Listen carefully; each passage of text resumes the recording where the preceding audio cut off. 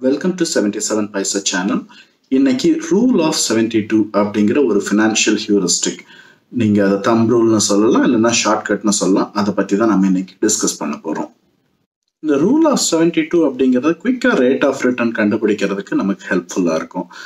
உதாரணத்துக்கு பார்த்தீங்கன்னா நீங்க ஒரு ரியல் எஸ்டேட் ஒரு லேண்ட் வாங்கியிருக்கீங்க ஒரு 4 வருஷம் முன்னாடி.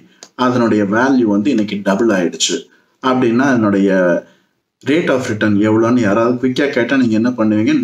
4 வருஷத்துல 100 மடங்கு அதிகமாக இருக்குது. ஸோ வருஷத்துக்கு 25% சொல்லுவீங்க.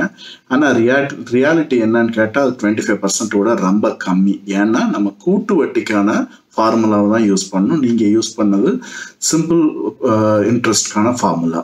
ஸோ எப்படி இதை யூஸ் பண்ணுறதுன்னு இப்போ பார்ப்போம்.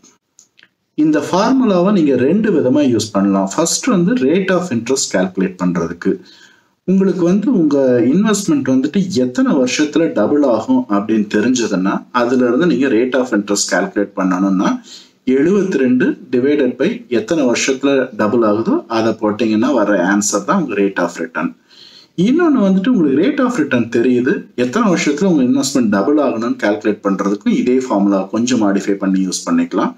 இப்போ உங்களுக்கு ஒரு குறிப்பிட்ட ஒரு இன்வெஸ்ட்மெண்ட் ஒரு குறிப்பிட்ட percentage of rate of interest உங்களுக்கு கொடுக்குதுன்னா 72 டிவைடட் பை அந்த ரேட் ஆஃப் ரிட்டர்ன் போட்டீங்கன்னா என்ன நம்பர் வருதோ அத்தனை வருஷத்துல உங்க இன்வெஸ்ட்மெண்ட் டபுள் ஆகும்.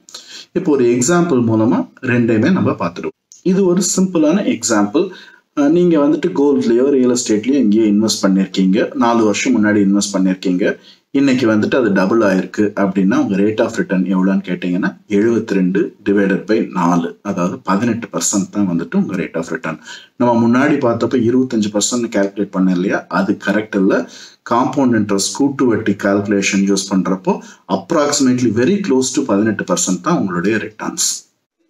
ரெண்டாவது எக்ஸாம்பிள், உங்களுடைய இன்வெஸ்ட்மெண்ட்க்கு 25% ரேட் ஆஃப் ரிட்டர்ன்ஸ் இருந்ததுன்னா அது எவ்வளோ வருஷத்துல டபுள் ஆகும்னு கண்டுபிடிக்கிறதுக்கு 72 டிவைடட் பை இந்த 25 போட்டீங்கன்னா 2.88, அதாவது 2 வருஷம் 321 நாள்ல உங்க இன்வெஸ்ட்மெண்ட் டபுள் ஆகுது. எப்படி டபுள் ஆகுறதுக்கு நம்ம 72 யூஸ் பண்றோமோ அதே போல 3 டைம்ஸ் ஆகிறதுக்கோ அல்லது 4 டைம்ஸ் மல்டிப்ளை ஆகிறதுக்கு அதுக்கும் ஃபார்முலாஸ் இருக்கு.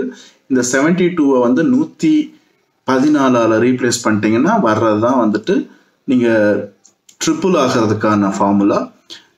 72க்கு பதிலாக நீங்க 144 யூஸ் பண்ணீங்கன்னா வர்றதான் 4 டைம்ஸ் ஆகிறதுக்கான ஃபார்முலா.